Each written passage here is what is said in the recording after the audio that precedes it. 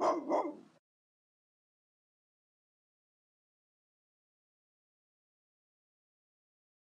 we're going to deworm the pups.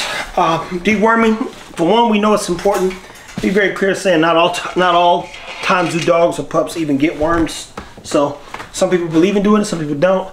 We do it as a safe precaution, kind of like making sure that, you know, when we were pups, we got our little shots, and that was kept us healthy. So I've told you before, pyrantel is normally the base of the majority of your dewormings or dewormers.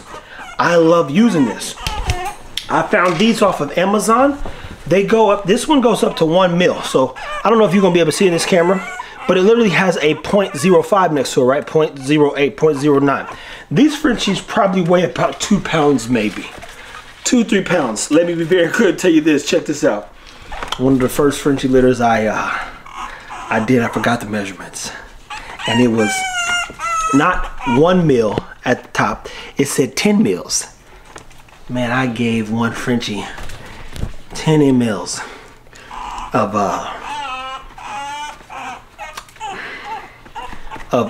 pyrantel.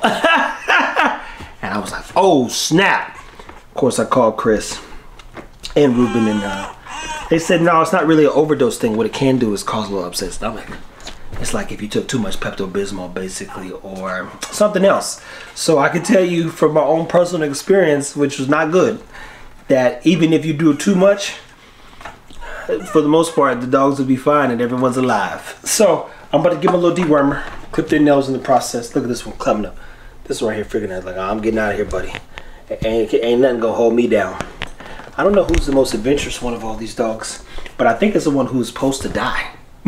You know, literally, imagine if we had taken, not taken, but the doctor, they're doctors. So, long story short, all we would have had to say was, oh, really? Inverted pectus? You know what? Let's go ahead and put that one down. And they would have just put the dog down. But we'd rather the dog or pup choose to die on its own volition or give up. And I don't think these pups are going to give up. So I'm going to give them, just to be safe, a good amount. But mind you, technically they only need 0.2 or 0.3. But it ain't going to kill them. So in this case, you could do a little bit more.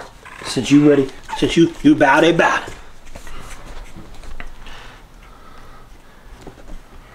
Got that mouth closed, don't you? You don't want to cooperate. Yeah.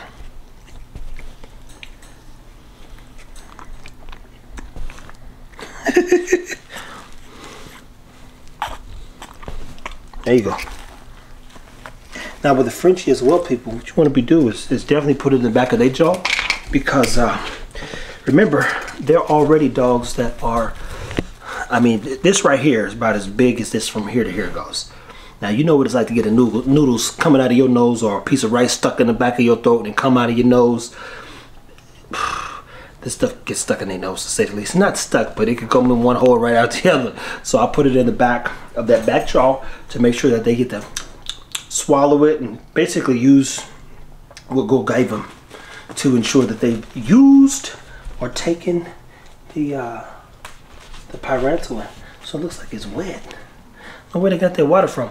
Guys, we're going to talk more about the Frenchies, man. This is a journey. They're only on week 5. We've got 3 more good weeks and probably a little bit more than that. We haven't pushed it. I'm going to contact the person that's on our waiting list. Definitely start talking about potentially owning one of these Frenchies. One of them for sure is sold beyond reasonable doubt. Stay tuned. Take care of your dogs.